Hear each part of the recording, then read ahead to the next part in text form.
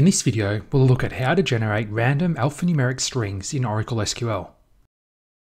So you've probably got a need to generate some random text values in your database.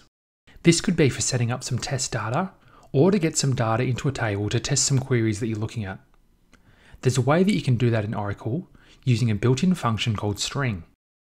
There's a built-in package called DBMS random. This has a few functions for generating random data. Most of them deal with generating random numbers, but one of them works with text values, and that function is called string. The syntax of the function looks like this. It takes two parameters, a type and a length. The type is a type of character, and the length is, well, the length of the string. The type can be one of these 5 values here, either uppercase or lowercase. For example, the letter U means that the string function will generate an uppercase alphabet character. The letter L means that the output will be lowercase alphabet. A will return mixed case alphabet characters. X returns uppercase alphanumeric, so letters and numbers. And P will return any printable characters, so like exclamation marks and hash symbols. If you want a random length for your string, you can use the DBMS random.value function for the length parameter, or you can just specify a fixed length. Let's take a look at some examples of all of this. Let's start by generating a simple random string. For the first parameter, I've entered in U, which means it will be an uppercase character. The length I've put in is 10. If I run this query, it generates some random characters here. If I run the exact same query again, the string is different. Every time I run the function, it generates a different string. Let's take a look at using a different parameter. We just looked at using U for uppercase characters. Now we'll use the letter L for lowercase alphabet characters. We've left the length at 10. We can see the output has shown all lowercase characters. And each time I run the function, the output will be different. The third example we'll look at is using the type of A, which will be mixed case but all alphabet characters. We can see the output here shows a mixed case alphabet characters, some lowercase and some uppercase. The next example uses the type of P, which will show any printable characters. You can see this has a range of uppercase, lowercase, numbers, and even an ampersand symbol here. I can run it again, and this time it includes spaces, a comma, a bracket, and a colon. Finally, let's use the type of X, which is uppercase, alpha, and numeric. This example has used uppercase and numbers here. If I run it again,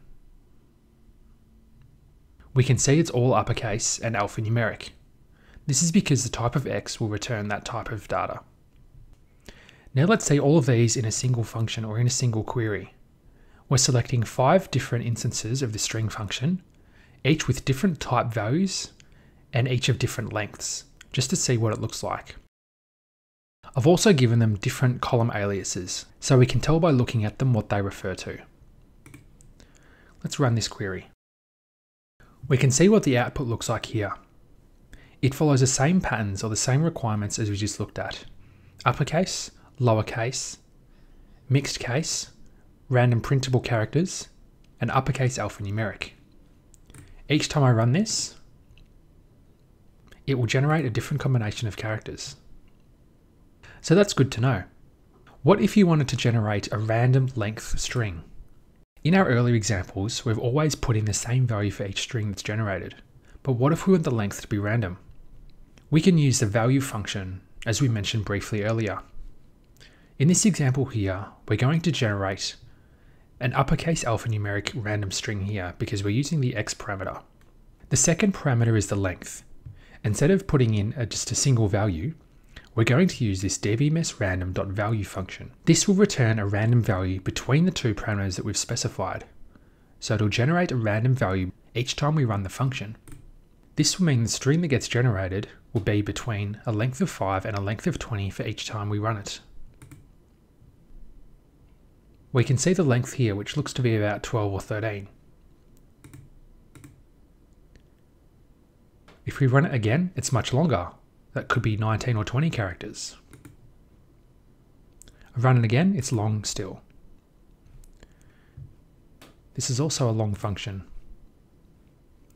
As you can see, each time I run it, the length of the string changes. So that's how you can use that function there to generate a random length string. Finally, we've got an example here that uses PL/SQL code to generate multiple lines of different random strings. We're starting the block of code with begin. We're using DBMS output.putLine for our output. This will just output a line that says start the output. We're then going to start a loop. Our I is our iterator variable. We're going to start at 1 and finish at 10.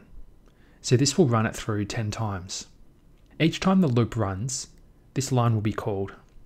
It will call DBMS output.putLine and will output the variable of I, so the number of loop it is, as well as a random string, which is an uppercase string of 8 characters in length. To run this, I can click anywhere inside the begin and end block and click on the play button. Now the script output will say PL/SQL procedure successfully completed. If you haven't done so already, we'll need to turn on DBMS output, which is not on by default. I have another video for this, but what you can do is go to the View menu and select DBMS output. By default, your DBMS output will look like this. You'll need to add your connection to it. So click on plus, select your connection that you're currently using, and the output is shown here. Let's run that code again. We can see the output is shown here. We see the value of I, so each time the loop runs, and then a random length string here. There will be another video soon about generating a large amount of random data to put in your table. So if it's not already being linked here in this video, it will be soon. But that's how you can generate a random alphanumeric string for your database. If you enjoyed this video, please subscribe to my channel by using the big subscribe button on the page to keep up to date with all the Oracle SQL videos that are released. Also, don't forget to give the video a thumbs up and leave a comment as well.